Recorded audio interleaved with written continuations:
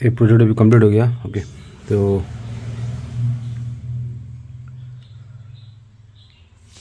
कोई सी दो कंटेनर हम दे देंगे, बस आपको इसी दोनों में से सैंड अरेंज करना होगा।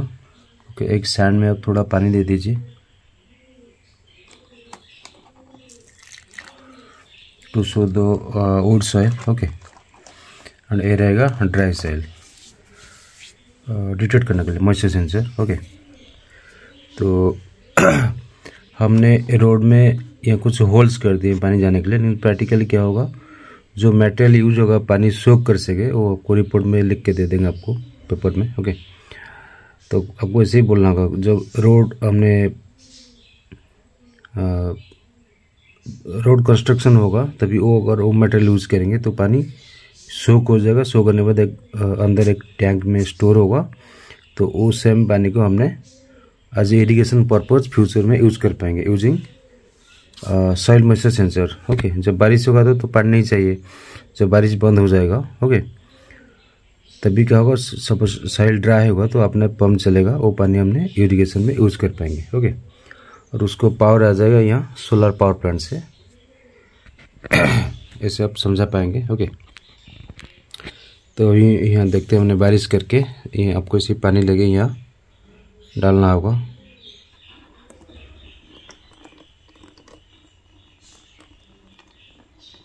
कि बारिश हो रहा है, ये पानी सब वो सोख कर लेगा।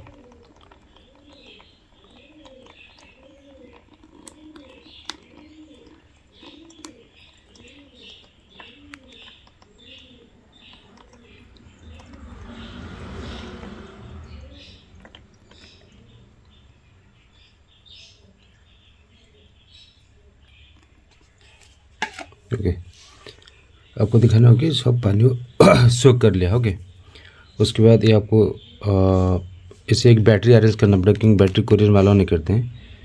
ये 9 वोल्ट का बैटरी, इसको लगाने के बाद जब स्विच ऑन करेंगे, सेंसर अभी ड्राई में है, जो बाहर पड़ा हुआ मतलब ड्राई में है।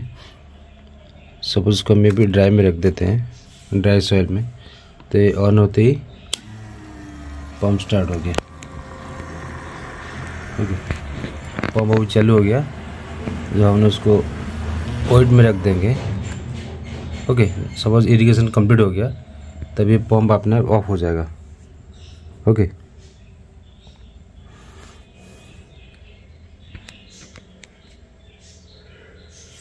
जब अगेन इसको ड्राई में लाएंगे फिर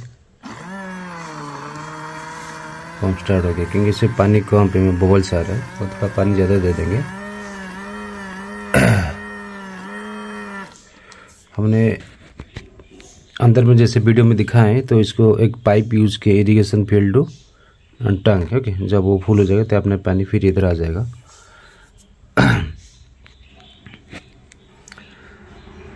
ये हो गया पूरा प्रोजेक्ट।